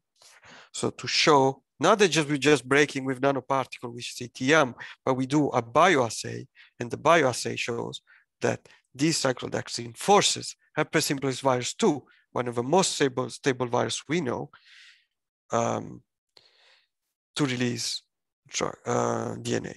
I'm going to open just a small parenthesis. The most stable viruses we know are waterborne viruses, the one that give you diarrhea. And my approach will not work on those viruses. I'm talking about the others. This is a simulation that really shows what happens. These are the 3 parts of a protein that bind to our cyclodextrin. And this is the rest position. And this is after they bind to the cyclodextrin I showed you. And you can clearly see that the screen expands, that the proteins expand. This works in vivo exactly as well as the nanoparticles. And then the next step was, can we actually make this whole process work against the other family of viruses, that is the one that targets sialic acid? And we did that. We put our target molecule on cyclodextrin, and we got very good broad spectrum data showing, again, nanomolar efficacy against really a bunch of influenza virus. And in this case, we could do reversible and irreversible molecules that bound to the virus that they were very, very similar. This time, not even the length is different. It's only the hydrophobicity. And the irreversible worked ex vivo. The reversible did not. And I'm going to conclude with some spectacular data we got from NIH. That is, we showed in vivo that our product worked in a head-to-head comparison with oseltamivir, which is anti-influenza drug that maybe you've heard under the commercial name of Tamiflu. Now, if you look at Tamiflu in co-treatment, okay, we have a cohort of mice that was given H1N1 California 9, a pandemic version of a virus.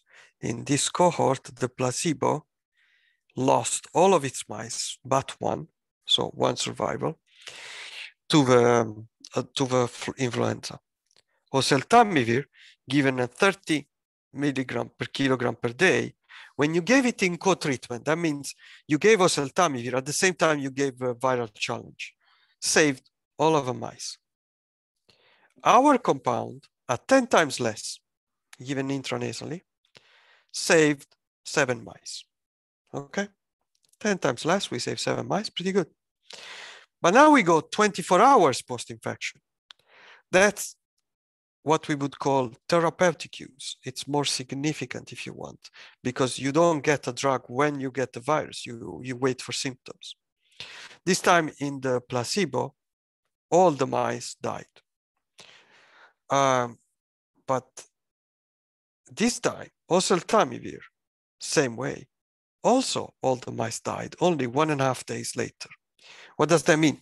It means that oseltamivir needs to be given very soon in the infection because it's an intracellular drug. And intracellularly, once the inflammation is too high, your drug stops working. But at 3 milligram per kilogram per day, at 24 hours, we saved 4 mice. So 7, 4. We were almost at the same efficacy at 24 hours. But importantly, if we go to a dose of 7.5 milligram per kilogram, at 24 hours, we saved 9 out of 10 mice. And because of a placebo, 1 and 0 survival, plus or minus 1 is the error in this measurement. So basically, we say the whole cohort at a dose that is 1/4, more or less, of oseltamivir 1 at 24 hours post-infection, which is importantly, which is when you have symptoms. Okay, I'll close here. I need to thank the Werner Siemens Foundation that very generously decided to fund this work. I need to also the NCCR BioInspired that funds this work, the Swiss National Science Foundation that funds this work. And most importantly, I need to thank my students that work on this now, Matteo Gaspari, Yang Zhu, Francesca Olgiati. This is my own personal antiviral dream team. They work hard even during the pandemic to really get these things going. I'm very privileged to work with students like that, and I need to thank you for your attention.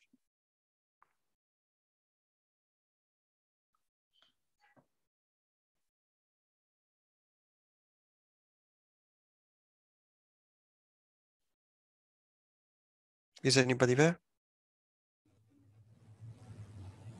Sorry, my mic was off. Okay. Yeah, thank you very much, Francesco, for a wonderful talk. We really appreciate that. So now floor is open for questions, initially for people who are physically present over here, and then we will take some questions from the people Online. who are online. Okay, yes, absolutely. Yes. Can you please come over here?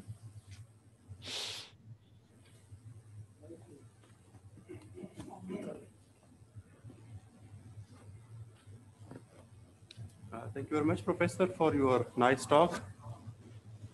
Thank you. Can you hear, Francesco? Yeah, absolutely. Yes, please go ahead. So my question is regarding the biological activities of your formulation, because being a pharmacist, we are like mostly concerned or oriented with the biological activities. So can you comment that how far is this that can you somehow like perform in the future some biological activities for a said formulation? Thank you very much. So of course you've seen we have in vivo data, and this in vivo data is telling us that 7 milligram per kilogram per day is saving the whole cohort. Much more than that in vivo activity, I cannot comment. In terms of formulation, the lack of that we have is that we have compounds that are very highly water soluble. And so for now, we have no formulation, if you want. It's just the molecule in water that we give intranasally.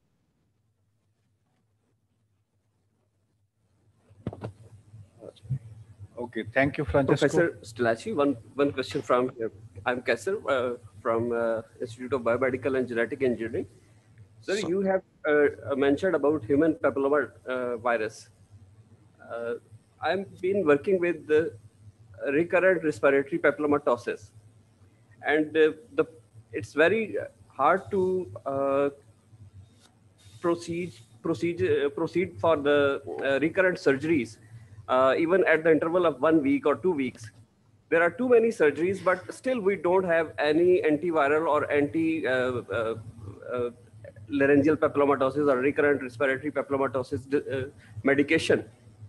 What is your experience at Switzerland, and what are your recommendations for such clinicians and surgeons who are taking the headache of surgically removing this papilloma? I would say in the strongest possible way, I would love to collaborate with people with you and try to see whether my drugs could work on that. That's my, so I don't have any immediate recommendation, but I'm open to any collaborations. I will share, sir, the data I have with the active patients. And unfortunately, we have 1-2 deaths with the patients, the small kids up to the age of 10. And we are really worried about such patients with the recurrent respiratory papillomatosis. And because we are, our surgeons are actively involved in treating those patients. Absolutely. Even at the late nights even. And let me tell everybody, I've seen people in the chat have asked me for my email. My email is the simplest possible. It's my name, Francesco, dot my last name, Stellacci, at the name of my university, APFL, dot, the only thing you have to remember is CH, which is the international code for Switzerland. Francesco.stellacci at epfl.ch. I really looking forward to collaborate with people that have problems with viral problems that are unsolved. That's why I went in this business 10 years ago.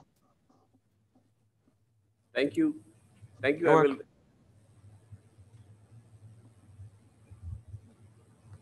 Next.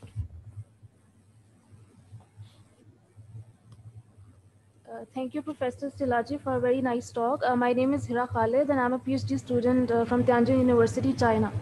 So I have a question for you. I want to know that some of the viruses have high mutation rate. If your compound is showing a broad spectrum, so can it stop the viruses having high mutation rate? So my answer is that it will depend on the virus. So on paper, it's designed to be mutation resistant. We have shown that in terms of herpes, we have very strong mutation resistant, but herpes is a DNA virus, so doesn't mutate that much. We have good data on some RNA viruses, but more data needs to be done. But by design, this thing should be mutation resistant. Then nature can always surprise you. You see what I mean? But I would say I'm optimistic that we are better than what's in the market or in research right now. Whether we will beat the problem, that's a whole another story. Thank you so much. Okay, so any other question from the audience? Yes, here, please.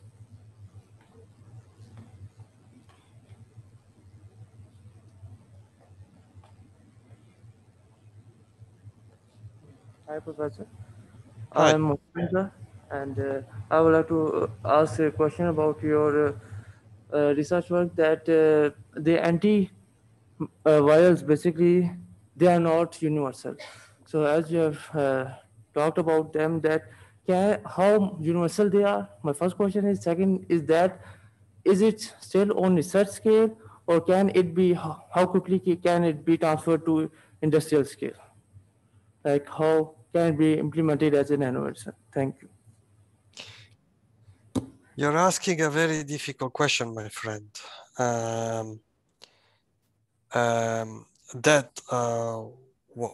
What I mean by that is we are doing important steps, hopefully, to move towards going in the market.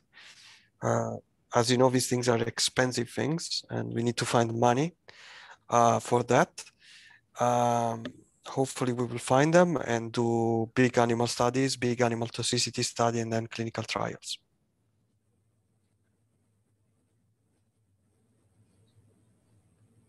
Thank you. So any other question from the audience? So there are no more questions from the audience. I just have a little question, Francesco. You showed that you have used some sulfonic acid based ligands that were probably 10 or 12 carbons? 11.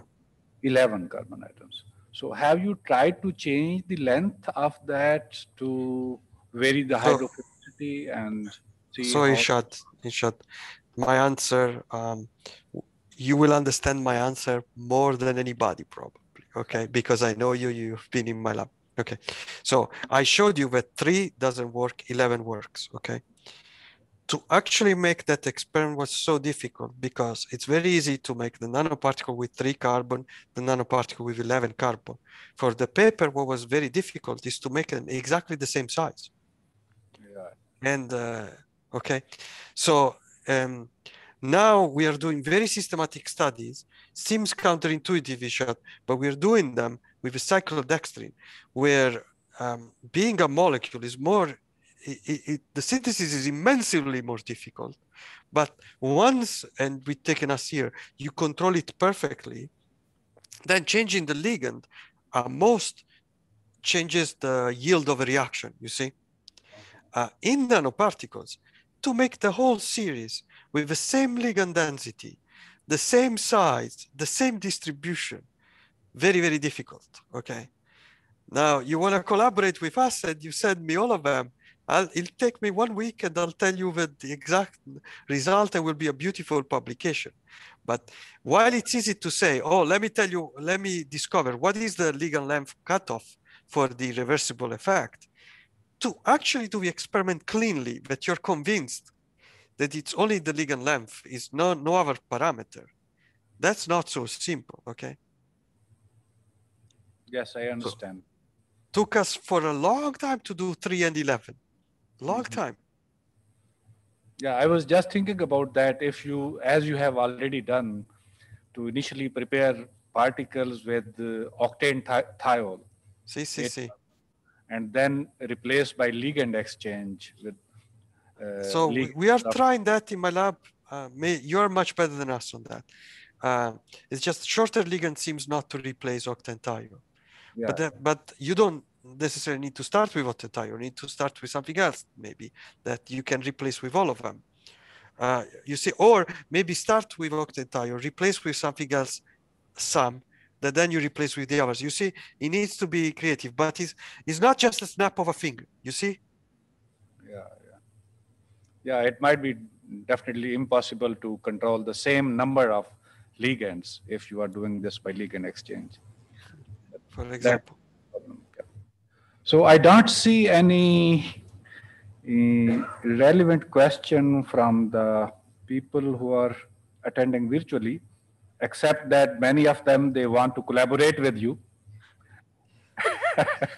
So they can send email to you. Yeah. You were in my lab when this whole thing started. You know, you know, nowadays it's popular on SARS, on pandemics, but you know, from the very beginning, my point has been, let's go deal with so many viral diseases that affect developing countries, populous countries. And I need collaboration in these collaborators in these countries if I want to address that problem. If not, you know, rich people will pay always to cure themselves. Yeah, that's true. So I just want to let the audience know that Francesco has always been very cooperative, especially to me in collaboration. And he was the one actually who introduced me to KAUST, Professor Usman. Indeed. Yeah. And our collaboration has been very successful over there. So if you are really good researcher and you want to collaborate with him, you should have some solid idea, and I'm sure he will help. So with this, we would like to thank Francesco once again. Thank you very much, Francesco, for giving such a nice talk at very odd time in Swiss. I'm gonna go get a coffee as soon as we. Thank you very much once again, Francesco. Ciao. Bye-bye. Bye. So with this, I think it is done. Okay, over to Kazima. Thank you very much, sir. I would also like to thank Professor Stilachi for his time and wonderful talk. On behalf of Comstech team, I would request Professor Dr. Khurshid Hasnain, advisor Comstech, for his closing remarks for this event.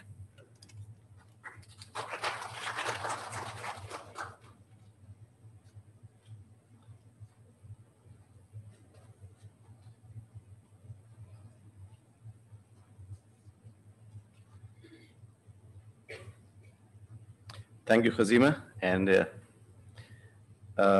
thank you everybody for being here. We're coming to the end of what can I think, honestly be described as a very successful, a very high level, and even probably the word exciting should not be inaccurate, workshop, particularly in the present circumstances. And before I go to the pleasant duty of thanking everybody who has been involved in presentations and organization, etc., let me say a few words to you as someone who himself has been associated with the field of nanosciences for probably 15, 16, if not 20 years. Of course, from another different angle, the angle of physics and materials.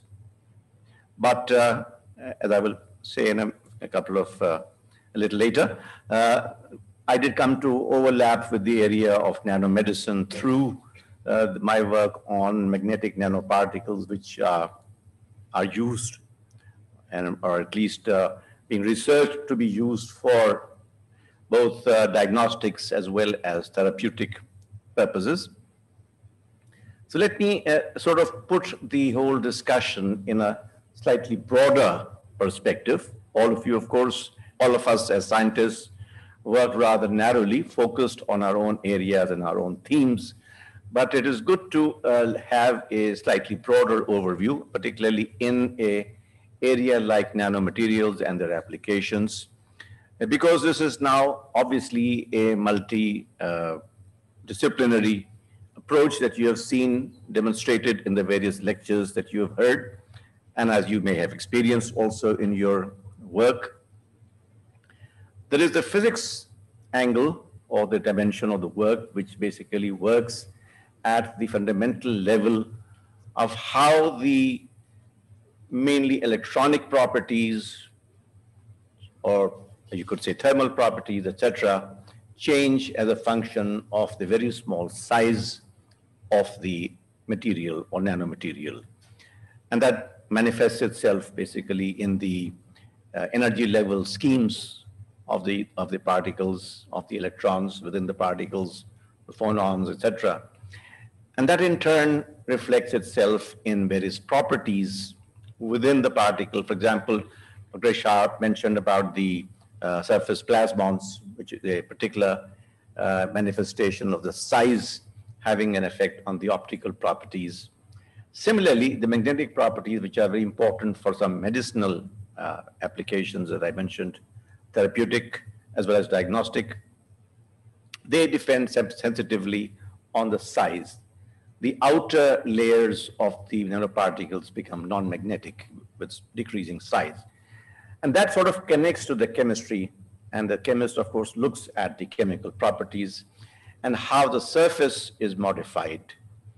When a surface is modified in a nanoparticle, surface, of course, as you know, is the key role, the key element at that level, which is why you have the functionalization. That is, the surface bondings are broken, the surface activation energies are changed, and so the surface functionalization becomes a much more different thing than in the bulk.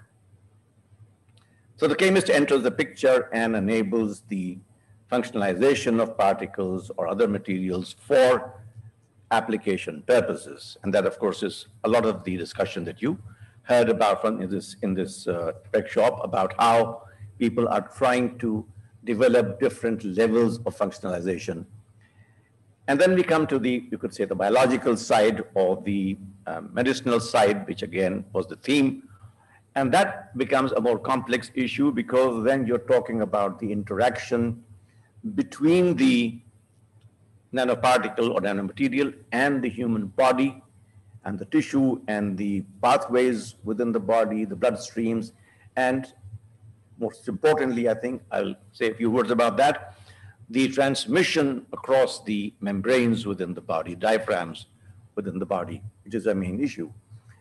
So I'll come back to that in a second, but so let's just sum up this part of the point, and that is you have to be able to have an understanding at some level of the various dimensions of nanomaterials, the physics, the chemistry, and of course then if you are into the biology, or then of course the biology and life sciences. And then of course if you look into it in broader dimension, the computer scientists and the mathematicians enter the picture because now they are trying to make models to understand, to simulate how nanoparticles are transmitted within certain barriers of the body. So it would be my suggestion to those who are practically into the field that not only should you stretch out towards different disciplines and try to form larger alliances of chemists and biologists and physicists, even as at a very practical level, it is not really feasible for individual groups in countries like ours to be struggling on their own.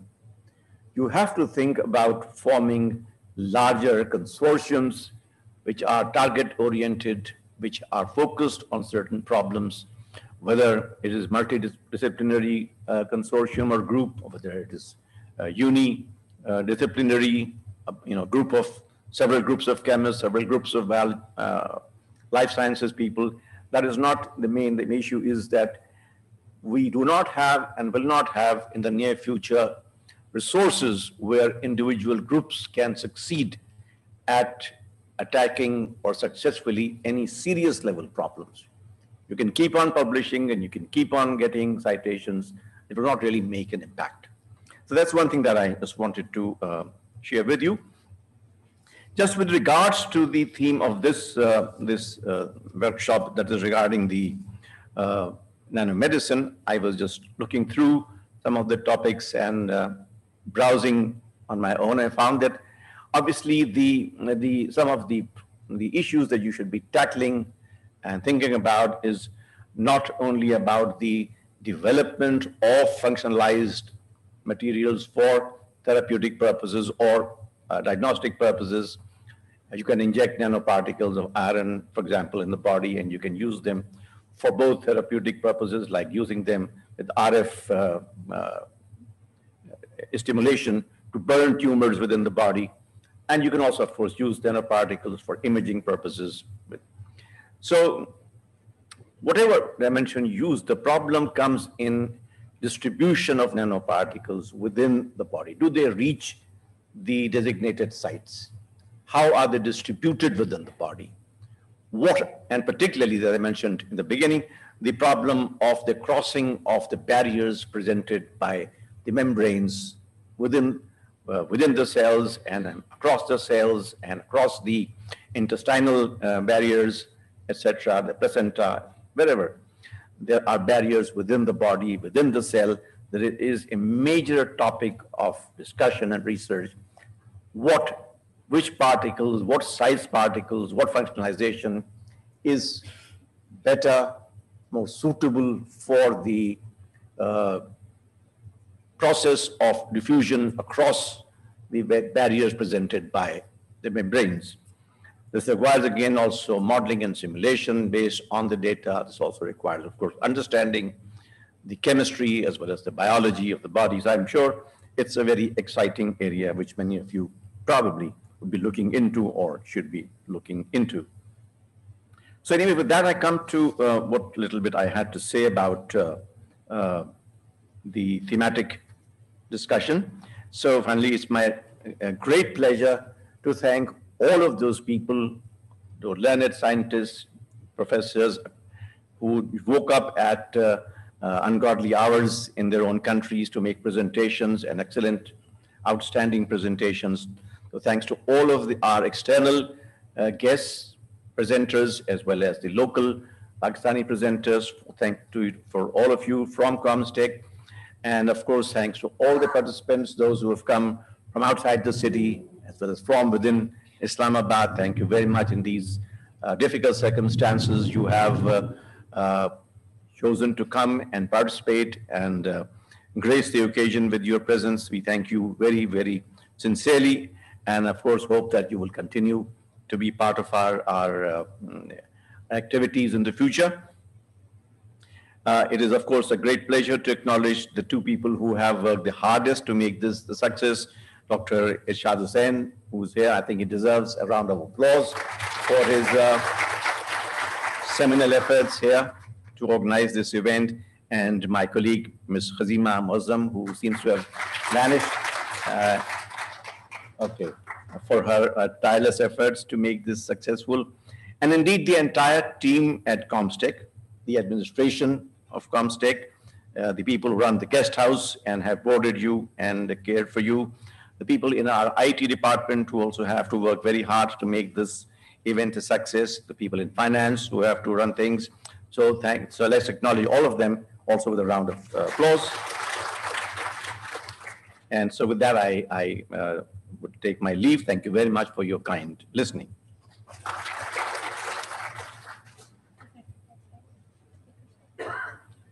Thank you very much, sir, for your kind words. With this, I request you to please give certificates of appreciation to our speakers present in person in the auditorium. May I request Professor Dr. Irshad Hussain to the stage, please.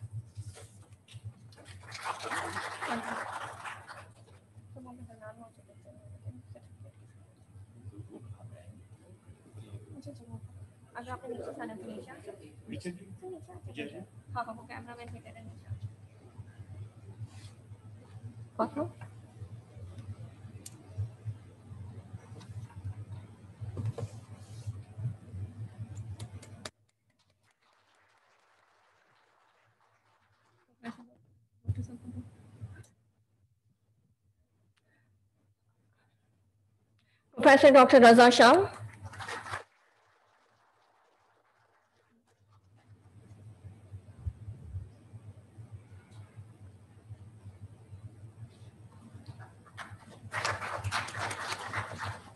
Professor Dr. Najamul Haq.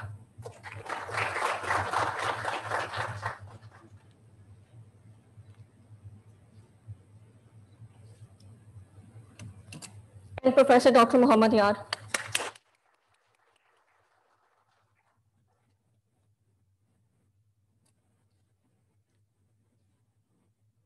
Thank you very much. Thank you to all our speakers again. Participants can receive their certificate of participation from the registration desk, and the virtual participants will also receive their e-certificates through emails in the coming days, inshallah. And with this, thank you very much again for your participation. The tea is served outside, and good luck to you.